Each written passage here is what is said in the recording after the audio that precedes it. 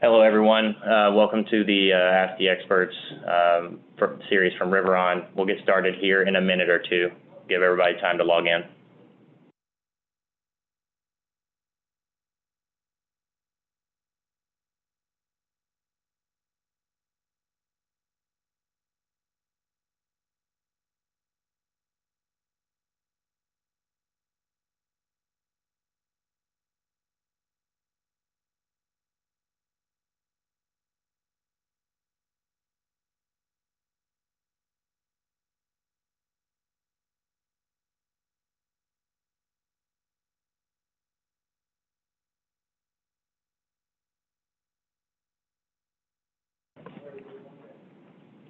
Hello, everyone. Welcome again to Riveron's Ask the Experts webinar series. This is Mark Cox, Managing Director from our Chicago office. We are here today to discuss CECL, Current Expected Credit Losses, ASC 326. I have with me here Steve Manco, one of our directors, one of our managing directors. Steve, a quick intro. Hey, good morning, everyone. Thank you for joining. Looking forward to the conversation today. As we'll talk about as we go forward, this is a live webcast, so there will be polling in CPE, but also an opportunity for everyone to submit questions. So to the extent possible, feel free to interject and submit a question as we go down through the process. We can have a bit of a dialogue going back and forth over the next 60 minutes. So looking forward to it. Thanks, everyone, for joining. Thanks, Steve. So we'll just jump right into it here. So some key reminders, Steve touched on this. There will be 4 polling questions. In order to obtain the CPE, you will have to answer all 4 polling questions. In order to get the polling questions, you will have to turn off your pop-up blockers. We've had this come up several times in previous webinars, so please go in and turn off your pop-up blockers if available. In terms of your CPE certificate, a webinar evaluation form and your certificate will be emailed out to you. Usually it's about a week after the webinar. If you are not seeing it after a period of time, please feel free to reach out to Riveron through our website, and we will be sure to get that to you. There will not be on demand for this. There will be on demand, but it will not be available for CPE. So the recording will be available if it's needed. And it will be followed up in an email as well. Just want to make sure everyone has everything they need to get the CPE, how important that is. So we'll jump right into our polling question first. This will just set the tone for us here. How well do you know CECL? A, not at all. B, not very well. C, working knowledge. Or D, extensively. So I'll go ahead and give a little bit of time here. Steve, you want to give some anecdotes as to what you've heard in terms of what you expect to hear for people now? Yeah, I'm a bit surprised probably, and I think everyone probably is saying that we might have some answers more so in the A and B category at this point in time. But as we know, that's the reality of where we are with some of the other ASCs that were recently issued that a number of companies are still dealing with and have been dealing with over the past few years. So we'll touch on it a little bit more as we go down through and some of the possible extensions of time for adoption for non-public entities. But, still we're getting close to the deadline and the adoption deadline. But I think we'll see with this poll and kind of the context and content of the presentation today that we're still towards the beginning point of really understanding on what this really means, especially for organizations outside of financial services. That's why we're having this type of webcast today, to make sure we're educating people and hopefully walking away with not only an understanding but some applicable steps on how to get moving on this, depending on where they are in the adoption process. Yeah, thank you very much, Steve, for that. And I think obviously the FASB's been busy over the last several years with ASC 606, yep. ASC 842, yep. And then ASC 326 coming very shortly thereafter. So a lot of entities are fatigued with this type of big changes. So we're going to talk on the high level here. Hopefully this relief that has come out previously we'll touch on. There'll be some relief for private companies, but we'll touch on that in a short period of time. So we'll give a couple more moments for people to answer polling questions, then we'll get rolling.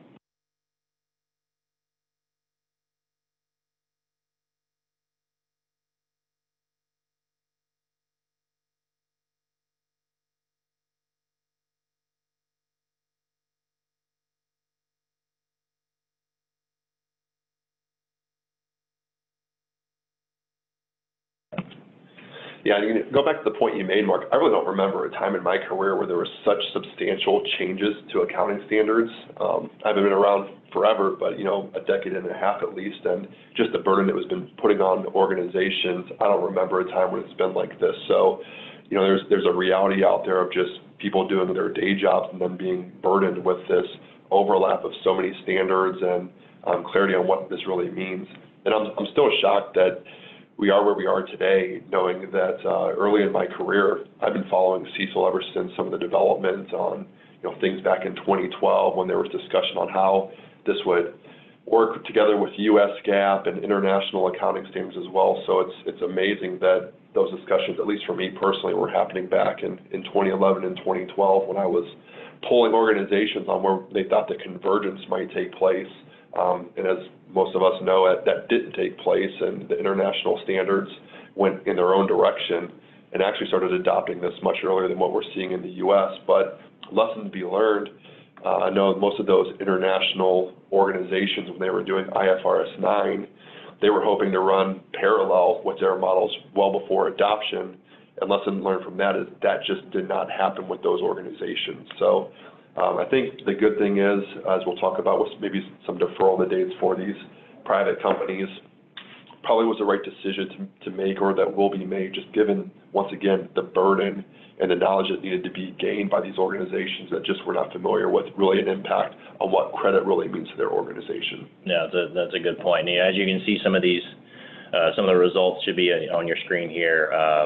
Large portion of the registrants, the webinar, actually have not read the standard. So hopefully by the end of it, we can change that and you can move to maybe even not very well. Yep. We'd be happy to help you there. So we'll keep rolling here and talk a little bit about kind of what is in scope, or just really, Steve, maybe you laid some of the groundwork there.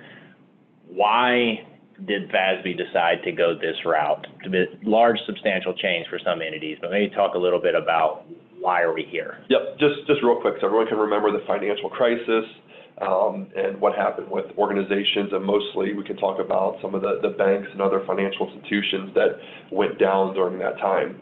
So people were looking for a reason of why that happened, and some of it could be because of business practices and lending and underwriting that was taking place at the time.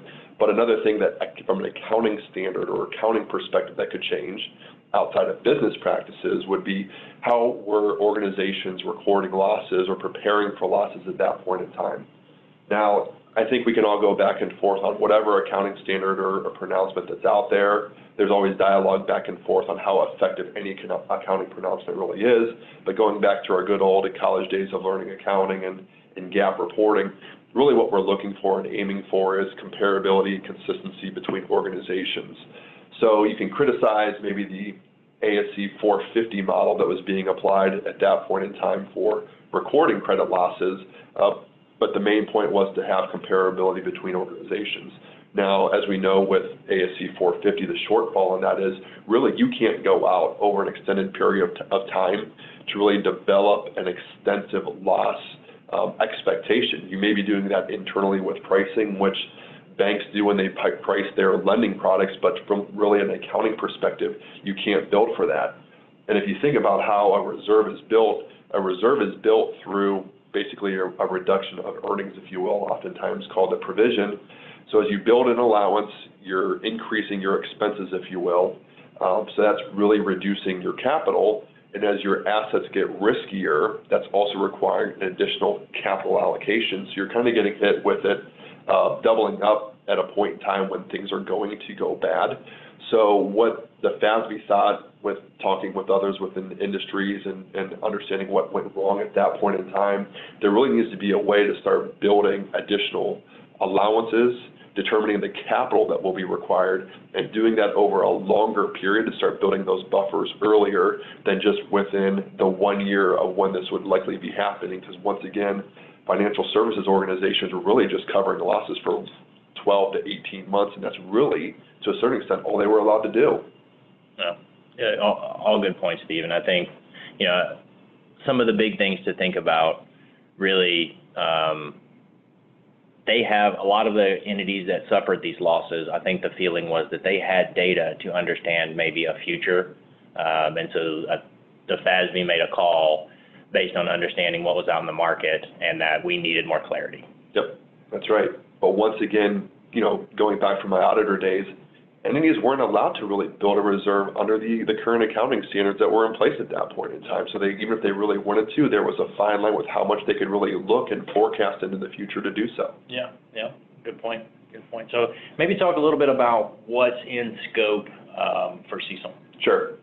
So that's why there's a pretty easy breakdown of different items that are in scope for CECL. Hopefully people are somewhat familiar with what's in scope. You know, from what we've seen, you know, it's typical things like the financing receivables or loans, which, you know, that's really getting the focus of what is coming into CECL, so we'll be talking about that a lot today. Held to maturity securities, that won't impact as many organizations, but, you know, also there's a credit component to those, so those came in. Going back to trade receivables, another focus today, entities outside of the financial services industries will have these trade receivables that come into scope. And then some other things that probably people are less familiar with, like reinsurance receivables, leases, and these off-balance sheet credit exposures as well. Now, on the right side, we're not going to list and talk through all those items that are out of scope for this. The one thing that I would have mentioned that people may have heard, those that are somewhat familiar with CECL, that there are changes coming to the available for sale debt securities model. We're not going to be focusing on that much today. It's kind of being lumped in with the different ASUs or the similar ASU that's coming through with changing the overall CECL in 326. But yeah, there are changes there. We're not focusing on that today, and we'll talk about that separately at a future Ask the Experts webinar. Yeah. Okay. So, you know, Steve, talk a little bit about some of the key differences. I think that the big one that we've heard a lot is moving from an incurred loss model to an expected loss model, but maybe really talk a little bit about what incurred meant. You know, so a lot of the people in the banking financial institution world, it was more of a expected incurred. You know, as a loss became highly probable, right? That's right. You incurred it then, but maybe talk a little bit about that difference between what that looks like now versus previous. Sure. And once again, that kind of goes back to just the handcuffs that organizations were with, that they couldn't even go out and build for those future expected ones in the majority of circumstances. So what does it mean for, you know, incurred versus expected? You know, organizations, like I said, maybe were covering, if you were a financial services organization, 12, 18, maybe 24 months of losses, and there had to be some indication going back to ASC 450 that a loss was out there. With what we'll talk about later on with the pooling impact, a lot of these organizations, like a bank, had so many loans, you're not going to look at every loan individually, but you pool them together. And in doing so, history would tell you that you're going to have some sort of loss coming through. Now, you don't know exactly which loan specifically is going to come through with a loss. You know, usually on day one, these organizations are lending credit with an expectation that the majority of it will be repaid, and not knowing exactly which one will default or have a loss going forward. But at some point in time, that will take place. But you had to kind of put it together with an expectation, not knowing exactly which one will be there, but having a knowledge that someone at some point in time will. So that was more of the, you know, incurred loss model under 450, which really prevented you from looking out too far. That's why you only had a short-term build that was out there on what your losses could be. So I guess one way to summarize it would be simply, you weren't building a loss in on day one. You know, and I think it's what people were seeing that were outside of financial services. Usually you're aging your receivables by current 0 to 30, 31 to 60, and so forth. And oftentimes you're not building a reserve for those ones that are current. And that's essentially what was happening, if you want to think of it, and what the change is. Going forward today, you'll be building a loss in on day one when you book that receivable. Yeah, very good point. You know, so a couple of other key differences, and maybe talk a little bit about the unit of measure. I think what we've seen in practice is a lot of companies were already pooling, but maybe talk a little bit about from legacy to 326 what the difference is between unit of measurement. Yeah, you know, it's interesting because we say legacying was permitted but not required, and now say it is required. So it's an interesting topic to talk about. I think the part is, and I want to make sure people are aware of this, you may have been pooling in the past, But as we'll talk about going forward, depending on the level and volume of receivables you have or whatever instrument that we're talking about is in play and in scope for CECL that impacts you, oftentimes pooling does make the most sense just from an efficiency standpoint, and especially when it was the legacy guidance because you didn't know exactly which security would default and have a loss going forward. What we'll see different today, though, and you may say, oh, well, I'm already pooling, so I'm already familiar with this. The change is, though, depending on how you pool, will impact really the impact CECL is going to have on you going forward. Now, what do I mean by that? Depending on who you are, you really want to understand, in my opinion, just from running a business and putting the accounting aside for a second, what do your receivables look like? And the better you pool those receivables and the more granular you pool those receivables will really make sure that you understand what your portfolio looks like. From there, then you can start applying the right expectations, the right methodology, the right numbers and units on how you're applying these losses, but it really becomes down to how are you pooling and the granularity of pooling. So I would really encourage people to think about that. Do you understand your portfolio? You may have been lumping everything together, but really challenge yourself without any undue cost or effort, but really start pooling yourselves or pooling your receivables, I should say, in a more applicable method to really understand your receivables, and that may evolve into having a few more methodologies in play than you had previously to estimate what your losses could be, but it really will help you understand your business better. Yeah, and I think we'll touch on that as we talk about what the CECL measurement process will be and dig in a little bit more there. You know, one of the items you already mentioned, Steve, was the consideration of the economic conditions. You know, legacy GAAP allowed for a short-term current economic view, right? And CECL is going to require a future expectations from management as well as economic conditions. Yep, and you know, it's funny because we talk about you can split the room on the applicability or how good an accounting standard or pronouncement really is, and part of the goal was for more transparency and consistency to come out through this. You know, so my critique or my negative thought on the standard would be when you're building in an element of forecasting, that's always going to make things a little bit more unpredictable. And I understand why the forecasting element is built in to, you know, start hopefully absorbing or building for those losses in advance of them coming through under 450. But as we know about forecasts, you know, the majority of forecasts are always wrong. Another good thing about the standard, I guess, is that there isn't one required method to do just about anything within the standard, whether it's looking back, looking forward, looking current. Just about anything is acceptable as long as you can support why you are doing it. But once again, if we're looking for consistency and being transparent on what you're doing, I'm just not sure we're going to get there without a lot of effort up front and first. So it'll be interesting to see after adoption what some of the SEC comments are that come out for the public entities on trying to encourage more disclosures on really how transparent are they so we can understand how things are really being built and what your forecast really looks like. Yeah, and I mean, a lot of this is how far does management want to go in these expectations? How much do they want to build out? How much do they want to disclose? Absolutely. And we'll talk about the disclosures toward the end of the webinar. Yep. And so the last kind of key difference is consideration of the contractual term. Wasn't previously part of the calculation under legacy GAAP, but now it is part of the measurement process. Right. Absolutely. And so the best way I can describe it is, you know, you weren't recording a loss on day one, and if history goes back to certain loans, you know, history would show that typically if you have, let's call it a 7-year loan, there's not a lot of default that takes place in the first year or two, right? Usually you're doing some pretty good diligence and underwriting standards, so not a lot of losses come through 1, 2. Your probability of default usually goes up if we're just talking from, you know, aging or vintage perspective in years 3, 4, or 5 of a loan. And then that's really the critical time period. And if you get to years 6 and 7, the probability of default kind of comes down again because if the borrower's been paying and operating for 5 years, there's probably a good chance that they'll continue paying a loan over years 6 and 7 as well. But if you, like I said, so if you have a loan that's in years 1 and 2, you're likely to have no reserve on that. And depending on the model you're using, there may be a reserve applied even though it's a good loan in years 3, 4, and 5 just because of what the probability of default might be. The change for today is that's going to take everything together, forget about what time period the loan currently is in, and on day one, build that probability of default in on day one, as opposed to waiting till day one of year 3. Yeah. Okay.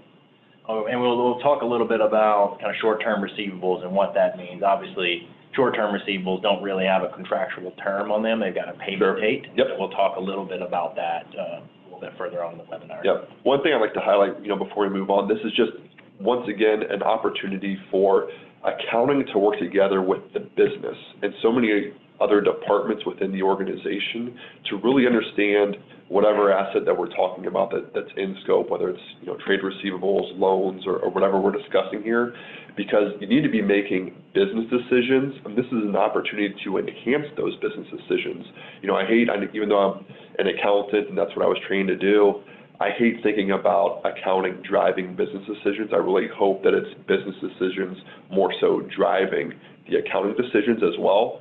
But because this will be, for a majority of institutions, even though some people may not believe it, a bigger impact than what they think, I think it's a time well spent that you need to get together with the various departments within your organization that may be impacted, and think about the right business decisions to make as you have this fresh start on thinking about the way you're doing things. Yeah, good.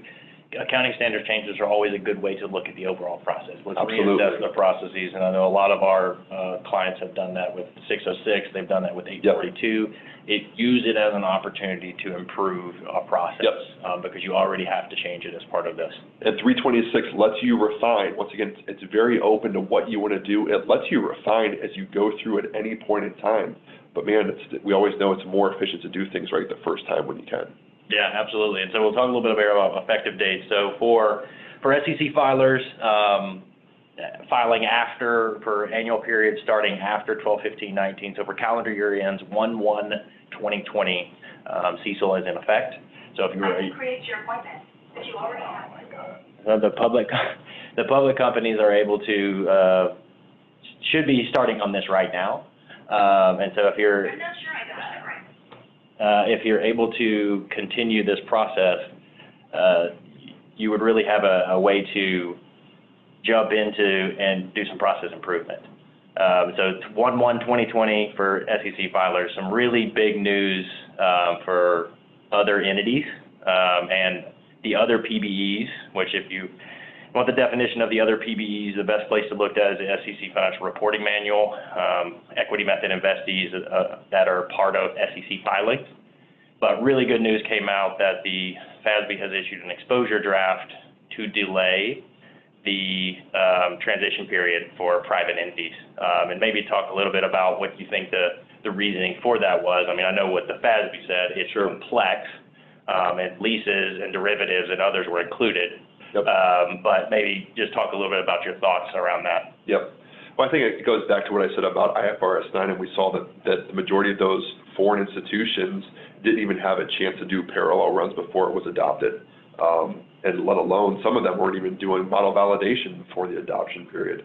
So it was interesting to see this talk about a deferral taking place. Once again, that hasn't been officially approved yet. We do think that that's what the case will be.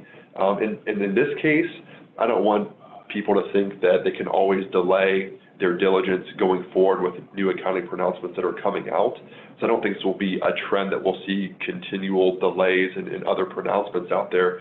But once again, like we hit on, this probably is the right decision to make sure that people are appropriately assessing what the impact is, especially with those organizations that have fatigue that was coming out from the past whatever number of years, 3, 4, 5 years of preparing for additional standards that came into play.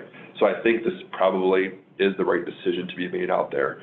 Now, what I would warn is, once again, if you're a public organization, you don't get the deferral. You're still supposed to be out there working, and I hope you're working through that process right now, and you're not just starting it and getting going on this, because it will be much more than many anticipate. And if you're one of them that is fortunate enough that will get this deferral period, as we talked about, what a chance for you to really understand your business, understand your receivables, or whatever instrument you're talking about that impacts you, and thinking about a way to improve your overall business process and organization by taking the time to work across with other departments and think about the way to properly adopt this and change the business going forward. Yep. Good point, Steve. So we'll jump into the second polling question now. What type of assets does your company have that are in scope of the new standards? We talked a little bit about this as part of the in scope. So let's jump into the polling here and just see what people say. I think expectations-wise, I assume most everyone on this call has trade receivables. I would expect that, but I also expect there's a lot of companies that have multiple types of assets. Sure. What are you thinking, Steve?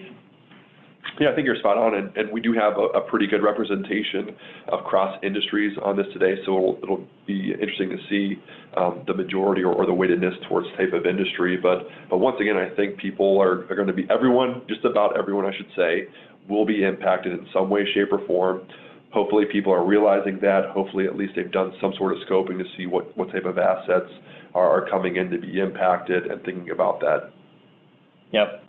Yeah. So we'll give it another few seconds here for the attendees to chime in.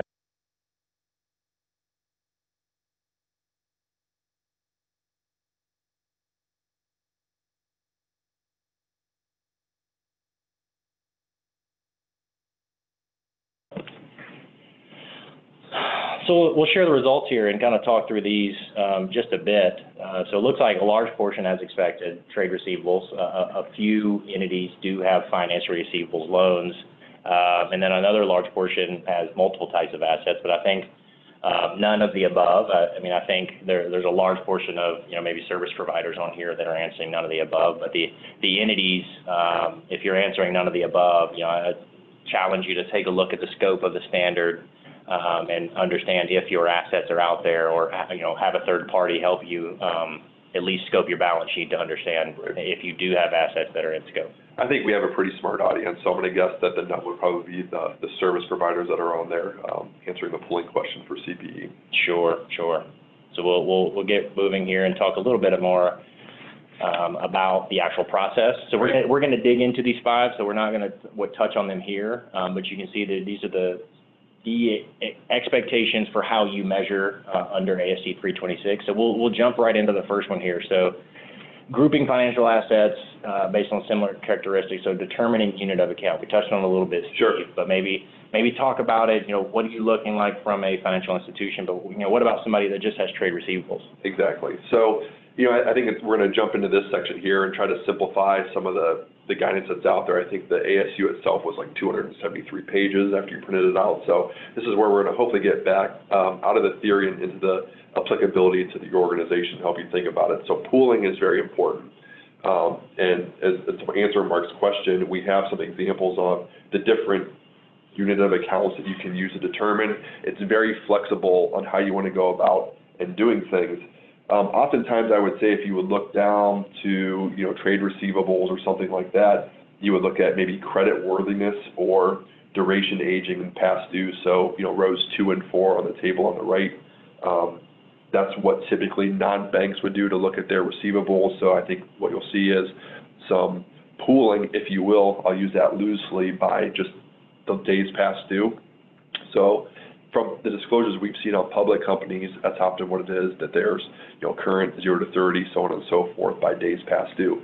I guess that's one way of pooling, but I would challenge organizations to really think further and looking at some of these other risk characteristics that are going to be utilized to really determine the best way to pool your trade receivables.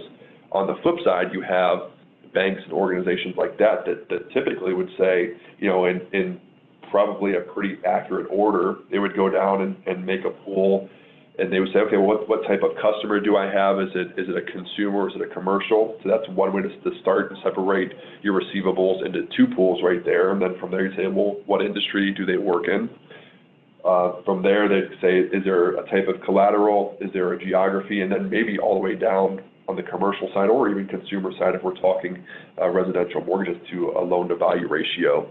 So I think that we would expect financial services organizations to be a little bit more complex in the way they want to do that, since that's how they're pricing their receivables, and that's very important to how they run their business. But to a certain extent, I would encourage other organizations outside of banks, let's say, to really dig a bit deeper into the way that you're pooling, to once again really understand the types of receivables you have and the types of risks that you have. Because if we get to the end, you're going to have to talk about that in your disclosures, and we'll still see, you know, what the SEC's expectations are, what the auditor's expectations really are, and how the guidance is applied.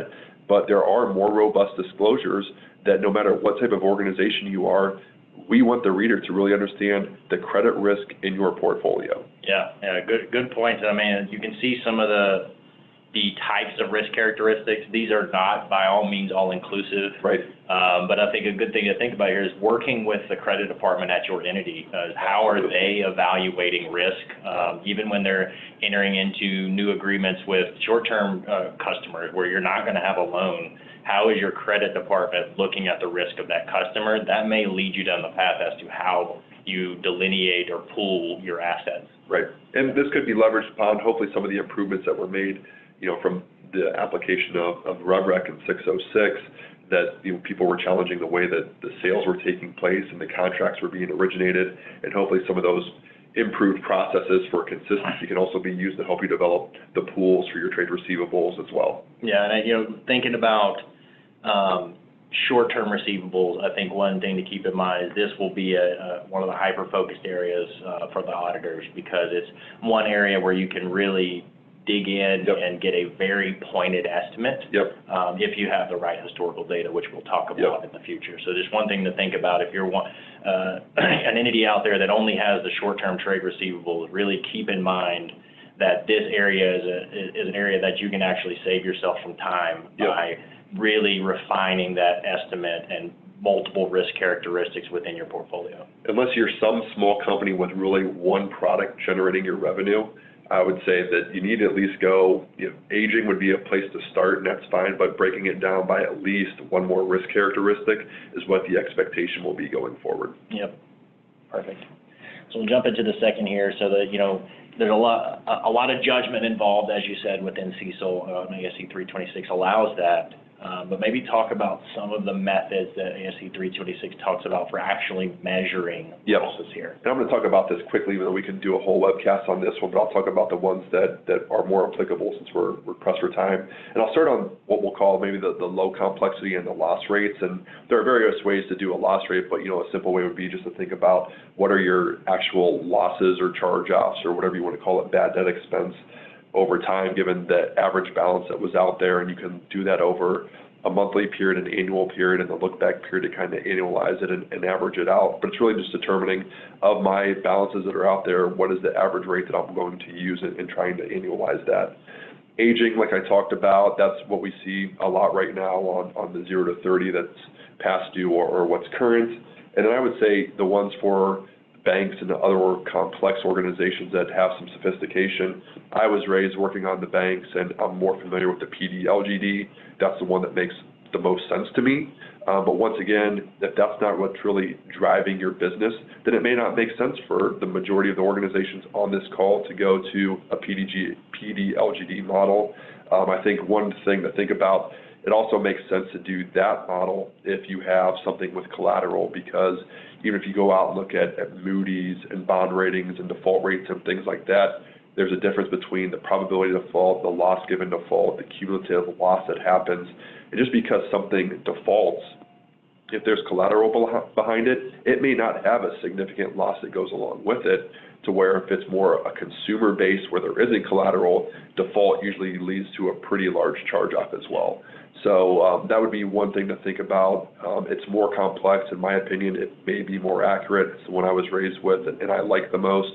But if you're not a bank or an organization like that, I would expect you would be on the low complexity on aging and loss rate. I think that's more than appropriate. Sure. I think, you know, think about there's, you know, one small nuance here. If you're using a discounted cash flow method for the longer term assets, in terms of recording the way your losses come through, there's two ways to do it, and that digs in pretty far into it. Just know if you're using a discounted cash flow, that there's a slight nuance in the guidance as to how you have to record things because you are discounting something back from an actual number. Great point. So just keep that in mind for those with long-term assets out there. So jumping into the next piece, determine your historical loss experience. We've talked a little bit about this so far, and this is really your historical loss experience should align with how you pool your assets. That's why the process starts with pooling of the assets. But talk a little bit about like data and kind of accuracy and completeness around that, Steve. Yeah. So we really think, and from what we've seen, this is really the most time-consuming and difficult aspect of building this out. I think people assume, well, I have data, I can go back and pull it, analyze it at any point in time I want to. Maybe true, but I think we also see for organizations that are at least, doing internal control over financial reporting, it's difficult on a certain aspect, and we see errors in current reconciliations or current reports that are being pulled from the current GL or subledgers, let alone what happened to some legacy information that might be 5, 6, 7 years old. And for a number of organizations, I mean, how different are they today than they were 5 to 10 years ago? So the data may be there, but once again, in the world you're living in, whether or not you're in scope for SOX, is that data the right data?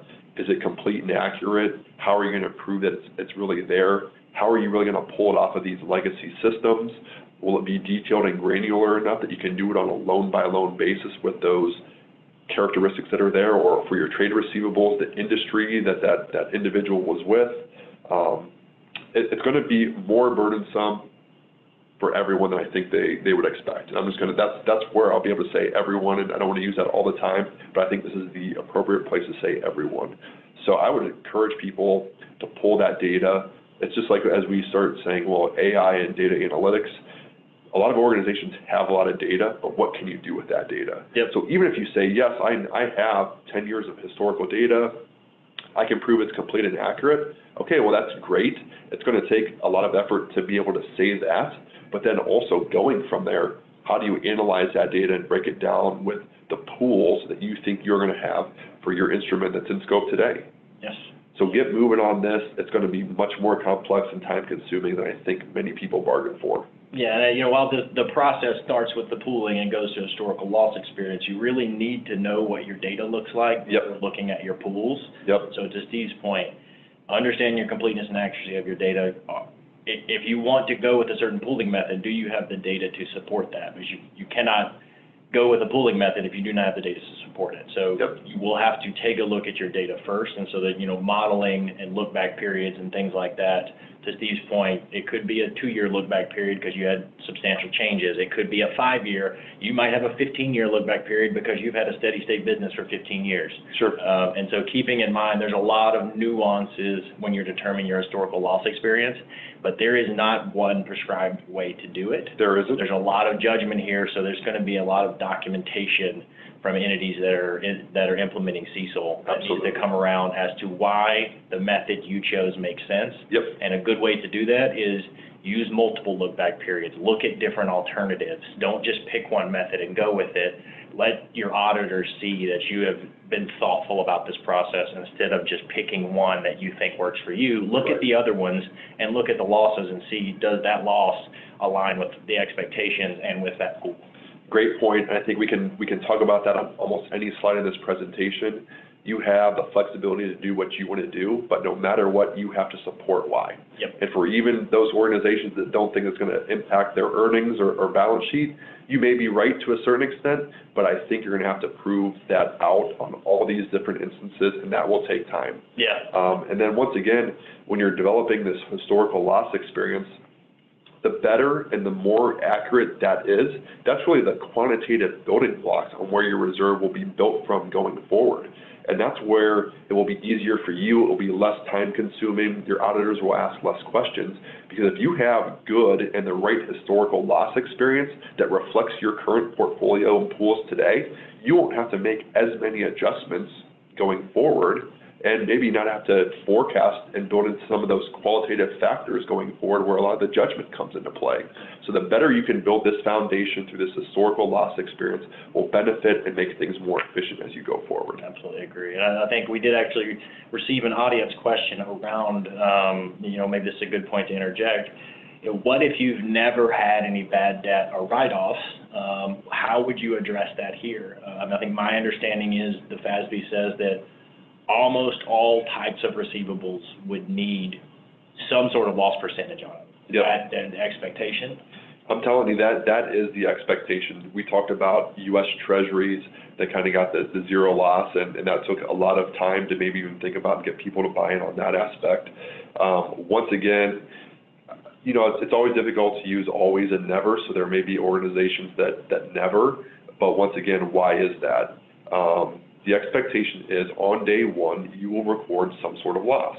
Now, it might not have to be a very large percentage or basis points of your outstanding receivable, but the expectation will be that you put something there on day one.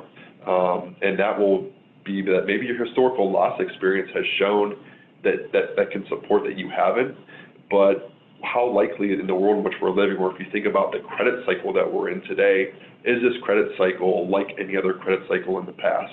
Credit cycles, you can see them. If you map it out, it's interesting to see, a credit cycle over, 7 to 10 years and how they go and move over that period. But this is an extended credit cycle. Not all credit cycles have the peaks and valleys that are consistent.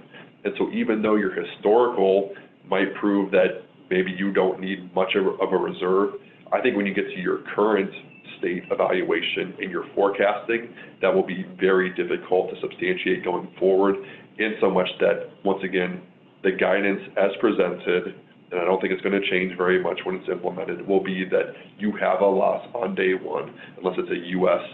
type of security. Yeah, good points.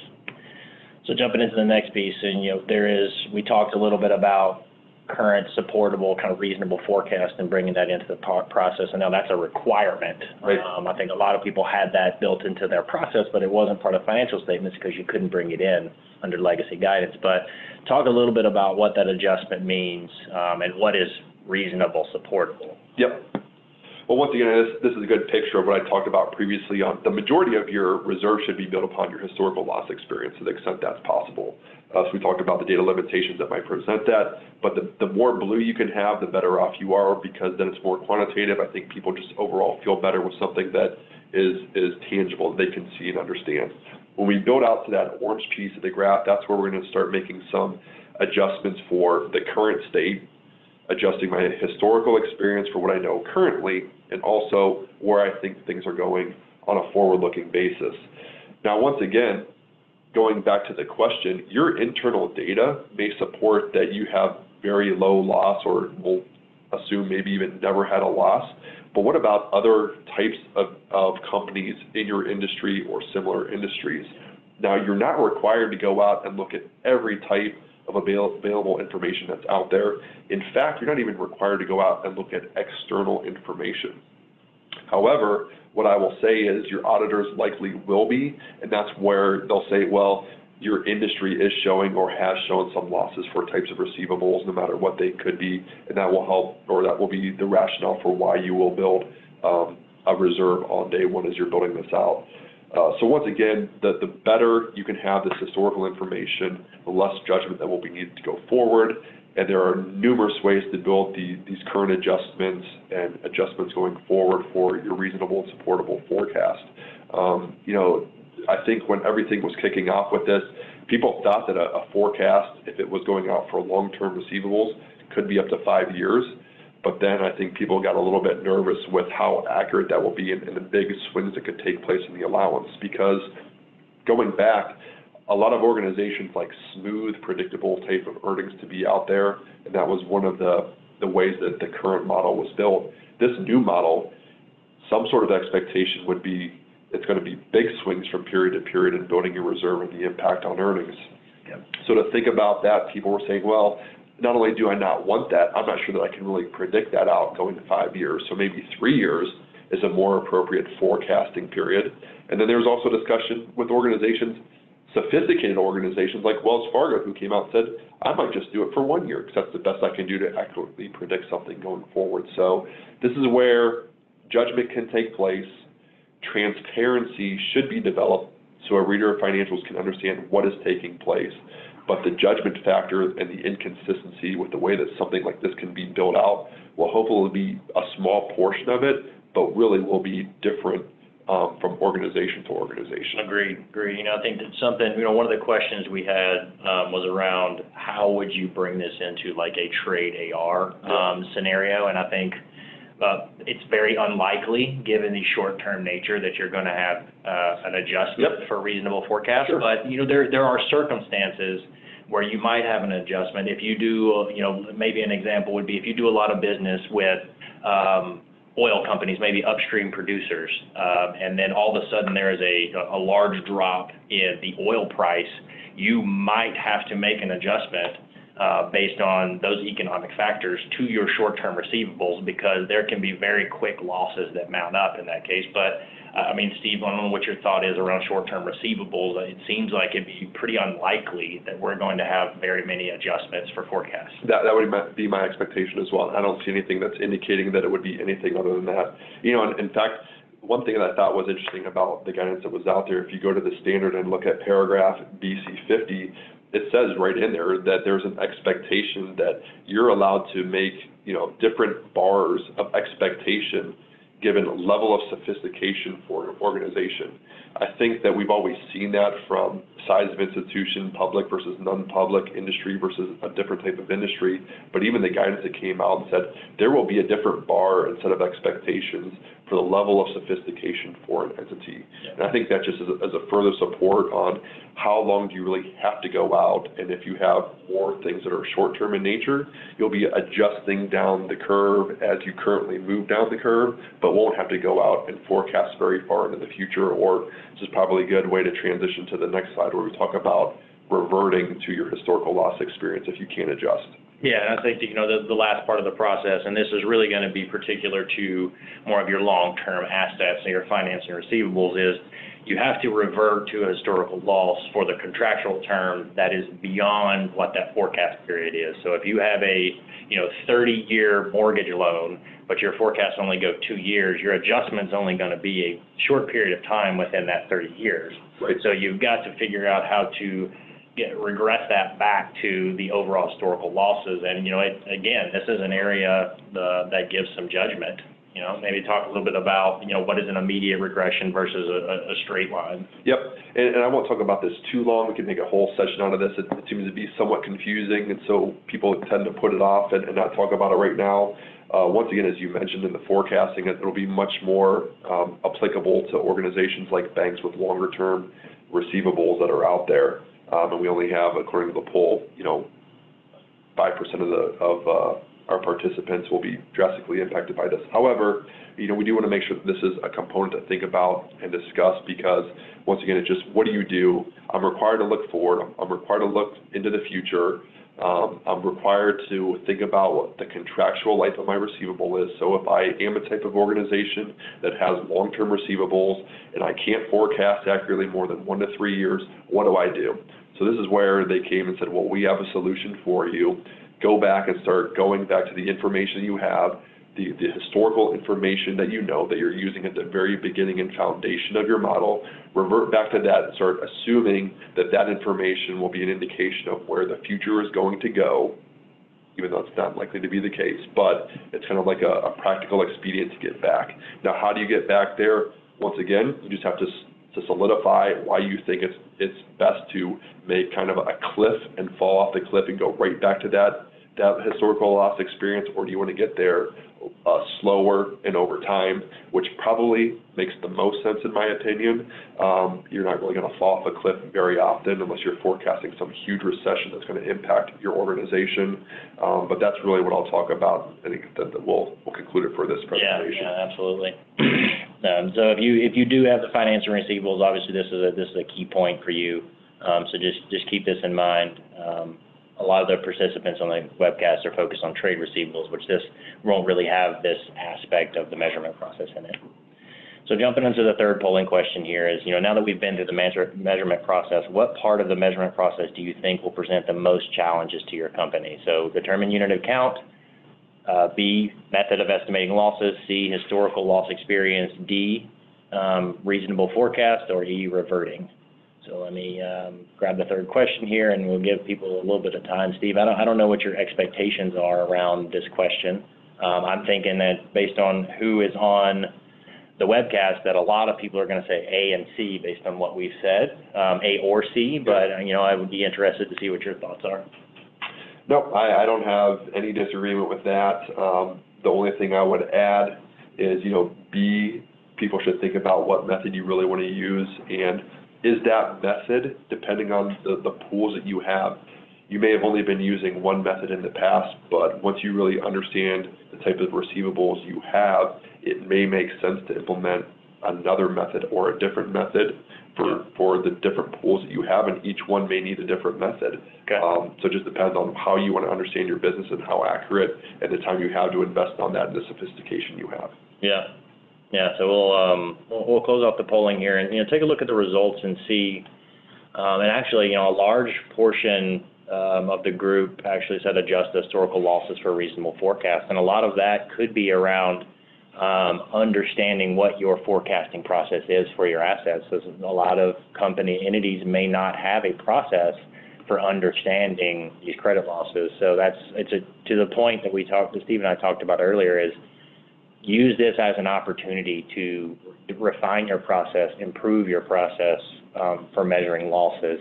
Previously, a lot of people here's a loss rate, here's an aging bucket. This is what we've done over time. It's not really refined, but ASC 326 actually tells you to look at these units of account, look at how you're estimating losses, look at your historical loss percentage on a periodic basis and reassess it.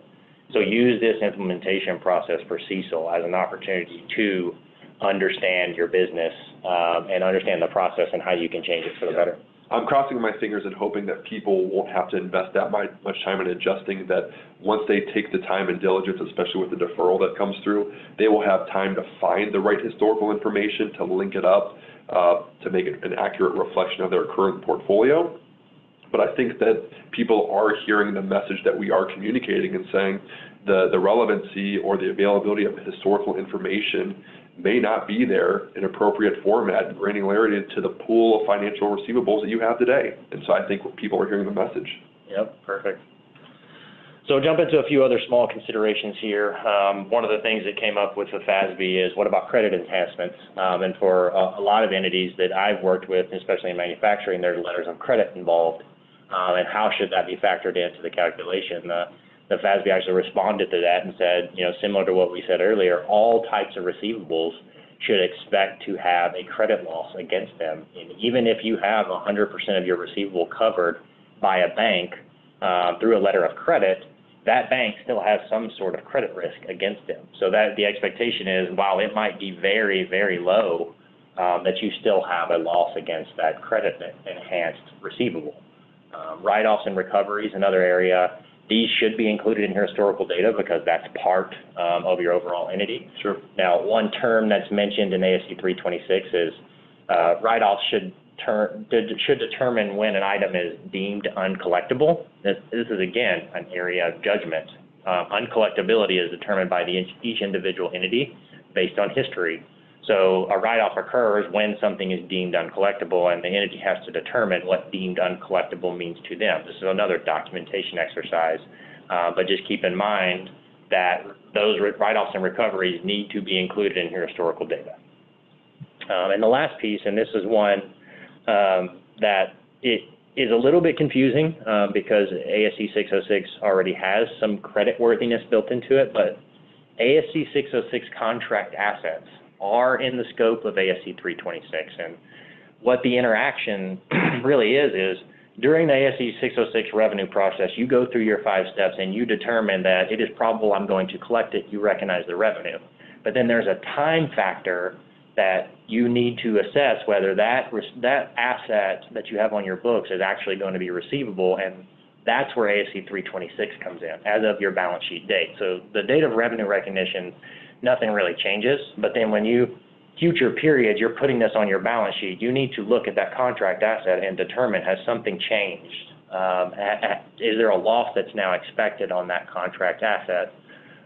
So keep in mind that you're not going to change your 606 process that you've developed, but you will need to build these into and likely have them in their own pool as to how am I going to evaluate credit losses on contract assets that I have on my books. So that was an interesting one. I think that there could be some clarification around that. There's been a lot of questions with entities around what does this interaction look like. So I would not be surprised if the FASB was to come with clarifications as they have in certain circumstances. I'm glad that question is being asked now in advance of the adoption, so people can think about that. That's a great question and consideration to think through. Yep. So, maybe we won't go in too far detail on these, but Steve, you want to touch on some of the high levels of some of the recent FASB tweaks? Sure. Yes. And I'd say, people can investigate this a little bit further. The 2019-4, if you look at that, that's more applicable to banking, so it's not surprising why so many people think this is a CECL banking bullying. A lot of that really addressed the loans and type of receivables a bank would have. So that's a fair assumption for 2019-4. 2019-5 is a practical expedient that was put out there, so if you think this may apply to you, I'm not sure it would apply to many of the organizations that are on call today, but you might want to dig into that one a little bit further. Then we would expect another ASU to come out this year, more so for the deferral of the effective date for the private companies that we talked about. Yeah. So moving along now, talk a little bit about disclosures, maybe the three main things that we have to do with disclosures in ASC 326 is understand the credit risk in the portfolio. How is management monitoring that, which you mentioned earlier? What is the estimate of expected losses? That's would be normal as to a previous disclosure. If you had bad debt and things like that, you had to disclose that piece. And then how is that changing? So somewhat of a roll forward that you would have to do. And I think the number one is that credit risk inherent in the portfolio and how is management monitoring. You're going to have to give a lot more data as an entity around that aspect of disclosures, where maybe previously you just had a one paragraph blurb and this got there. I think the SEC is going to expect that next level into how are you actually determining credit worthiness and your credit losses. Yep, and it's somewhat sad that we're talking about this last and towards the end. I think it's what a lot of people do as well. They think about disclosures as part of the financial reporting process, but at some point in time you need to start thinking about it earlier in the process, because this may also impact the level of data and historical data that you need for your evaluation of, do you have the right data to prepare these tables that are going to be required? Yeah, and I think you can see some of here, some required disclosures as well as some examples, which we've talked a little bit about. I think understanding significant write-offs, if you have any sales or purchases of financial assets, so a lot of financial institutions, if you're maybe a servicer where you're selling those assets, or you're a fund where you're selling and purchasing different assets, you have to keep that in there. A roll forward of the allowance will be required, as well as those management expectations. And I think that's going to be a tricky area for management. How much do you want to disclose, especially those with long-term assets? Sure. As we discussed with short-term assets, you're probably not going to have a lot of that, but you still have to describe what are your expectations. If you have a significant industry focus, or if a customer has an issue and you have a large amount of receivables from that customer, how are you evaluating that? So I think just understanding the methodology. This goes in line with 606 and 842. It's just expanded disclosures to understand more what a business is doing. And so I think starting to think through those items as part of the CECL process is, what am I going to say about my process in my financial statements? That would be a key point to think about now. So last polling question before we finish up here today. Now that we've been through this, what do you think the impact is going to be for CECL on your company's financial statements? If you don't think it's material, or if you think it's insignificant, that's a possibility. Yes, it will have a significant impact. I'm not sure yet. Just need to take a look. And I assume a lot of people here, they're listening in because they need to understand more about the standards. So I would expect a lot of people to answer not sure. Maybe one thing to understand here, if you're saying that it's immaterial or insignificant, how are you going to show your auditors that it is immaterial and insignificant? What have you done to show that?